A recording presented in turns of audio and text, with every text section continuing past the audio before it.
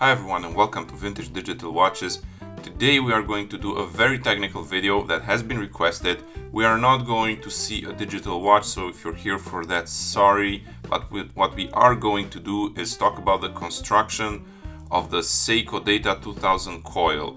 Since I posted a video of that coil fix, many of you wanted to know how I build a coil, so here we are. On my workbench you see all the tools and materials that we need. I am going to go briefly over each one right now, and afterwards we'll do a detailed description and do the whole rig and start building a coil. We'll start over here. So this is the main spool holder. This will hold this spool as I unwind it. This is insulating lacquer, and I use this to apply to the coil that I'm making, just to give it strength so that it holds its shape. This is a brush, as you've seen, a paintbrush, and this is what I use to apply the lacquer to the coil that I'm making. This is baking paper. You'll see what I use this for, but it's like paper dipped in candle wax. This is the raw material, the coil wire. It's 0.025 millimeters wire, and I bought this on eBay. I don't know if you can find it still, but I've tried even other sizes. This seems to work the best in terms of what geometry and resistance you want to achieve on the final coil. Now these are the most important tools, and they are homemade. Basically this is like, and this is the most important one, this is like a pulley that you can disassemble and reassemble, and its job is to form the coil. You can imagine the coil will sit right there as we wind it up. So this is, let's call it the coil former. And this rig is a place for the coil former to sit on while I do the winding. The coil former will sit on this shaft and I slowly wind it up. You do have to do that operation under a microscope, so you're also going to need that.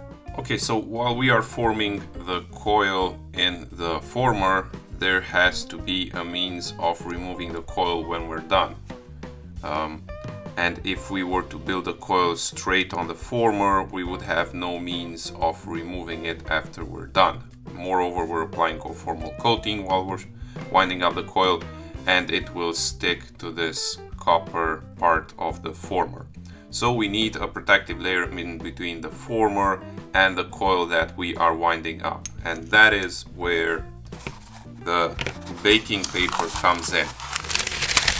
So we are going to do 2 templates for each side of the former, one on this side, one on this side, well, essentially to protect the coil from sticking on this side and on this side. We're also going to do a thin strip that will cover this part.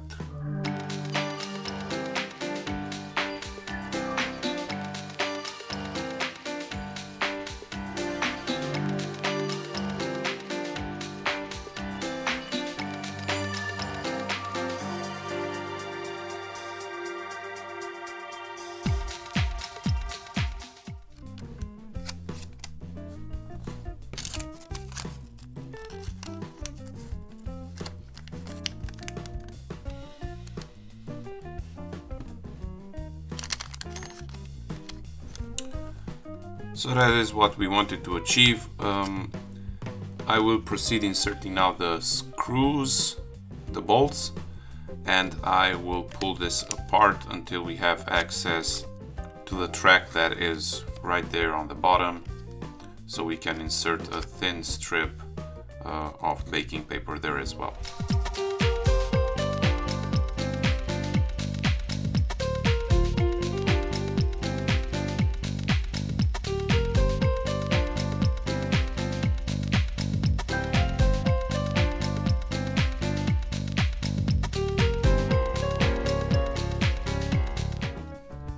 Okay, so now I've marked there and there where we have to do a thin strip, and we are going to have a strip of 1.5 millimeter that will be able to fit here. And now we'll do that cut. And you can't see me cutting because of the angle of the camera. But essentially I'm cutting a 1.5 millimeter strip out of this baking paper.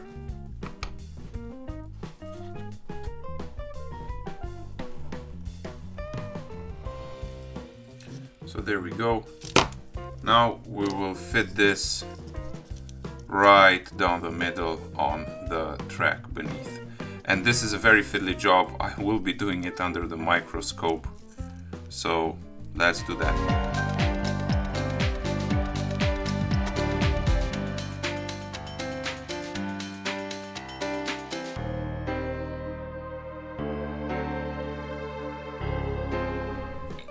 As you can see, we've cut a small opening here.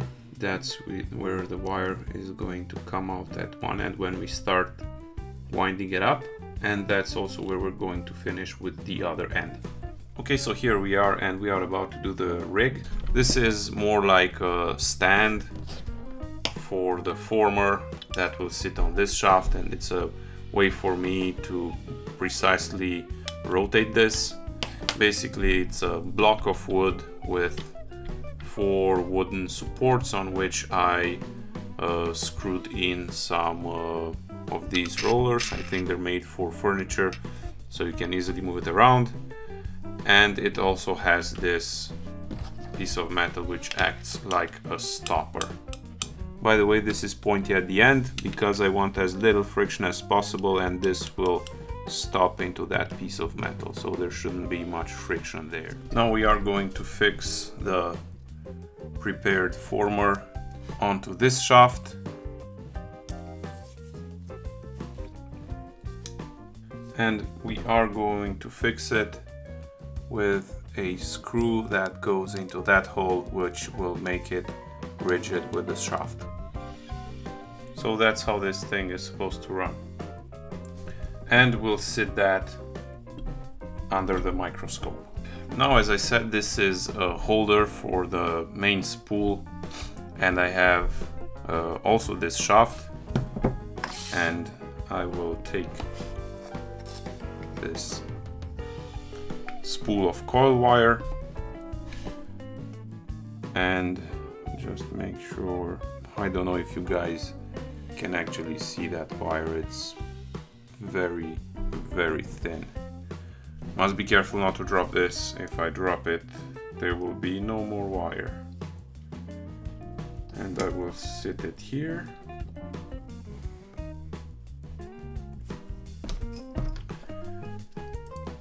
And basically this is it.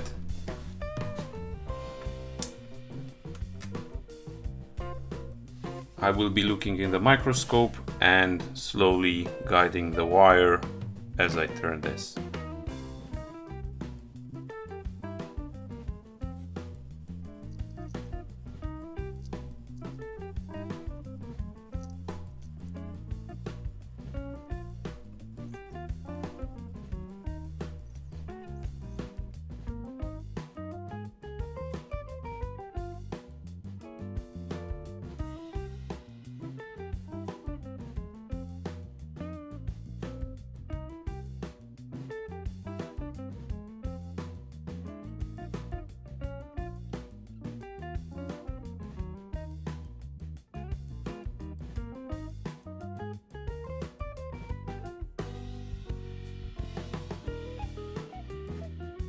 That's how we are applying the conformal coating.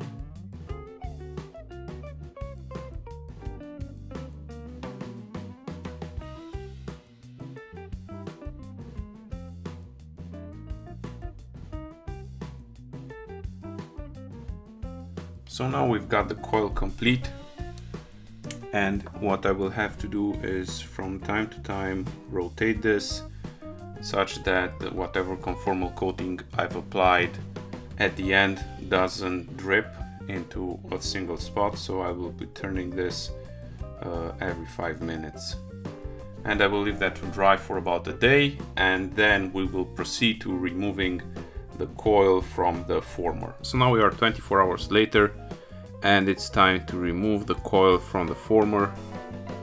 And for that we must remember that we pulled out the ends right about there, and we have to take those out first.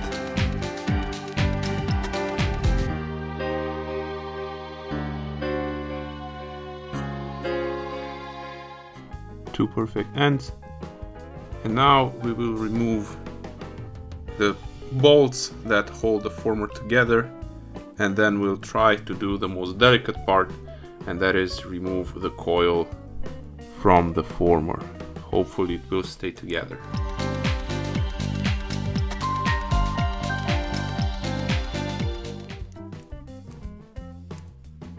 Oh, and there we've just parted the two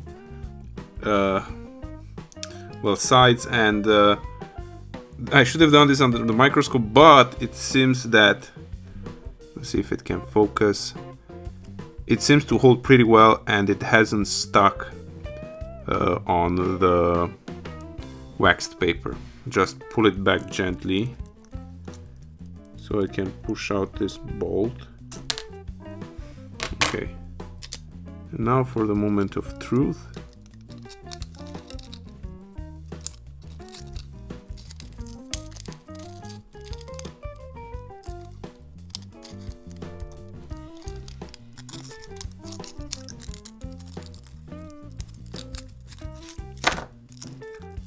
There we go, that's one piece of the coil, and you can actually see, because I didn't stick in any way the underneath sheet of paper, it does have some irregular shapes, but that's no worries. Once I will set it inside the watch, it will have a perfect shape.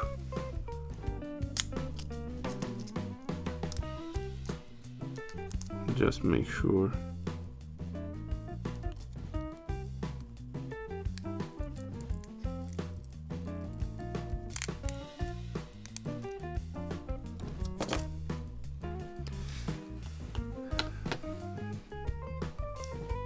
And that is the coil on the former.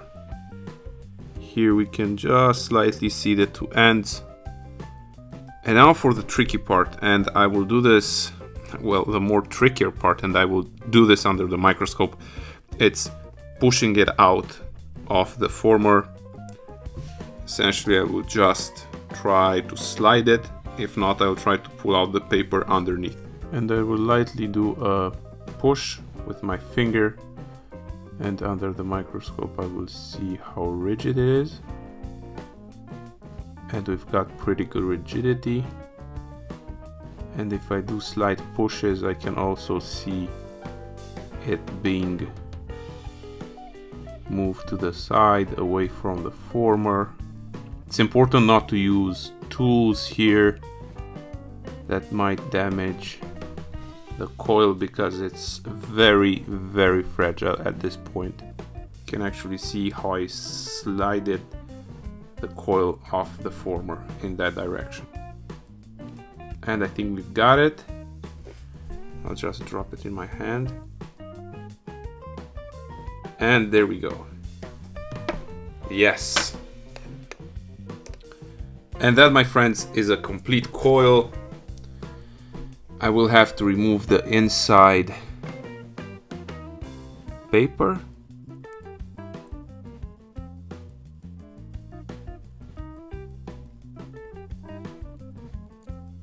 And there we go. Now we have a complete coil. And it is pretty rigid.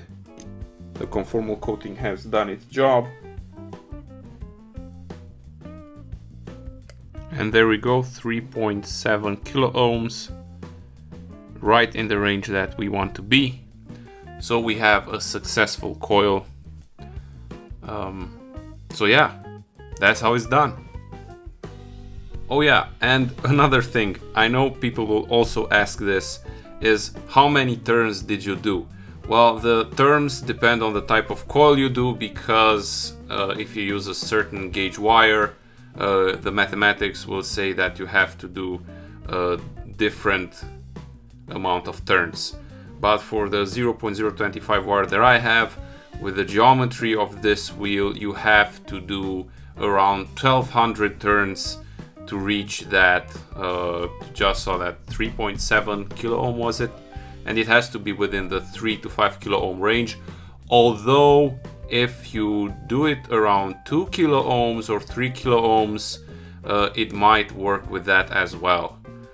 So you can do a smaller coil, but I like to stick within the margins, so that's why I did so many turns.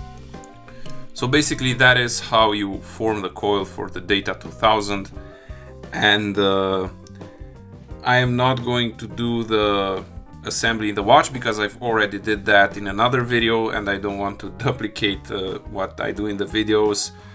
They are lengthy as they are. So this is where we'll end, but I know many of you will want to know the dimensions of these things. So I will quickly go through the 2 dimensions that I believe are the most important. And bear in mind that if you want to replicate this, you will have to take in account the thickness of the paper that you are using. So it is, and this is in millimeters, 23.41, and that's in width 1.58. So those are the geometries of the coil.